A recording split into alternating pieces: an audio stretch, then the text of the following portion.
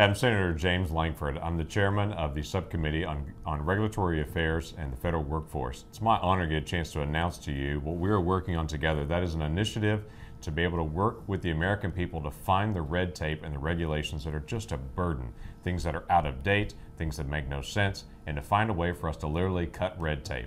We're opening up a new website, and that website will be a way for all Americans, whether they're employees, own a business, for everyone across the entire country to be able to submit ideas to us of how they can help us cut red tape. You shouldn't have to come to Washington, D.C. to have your voice heard.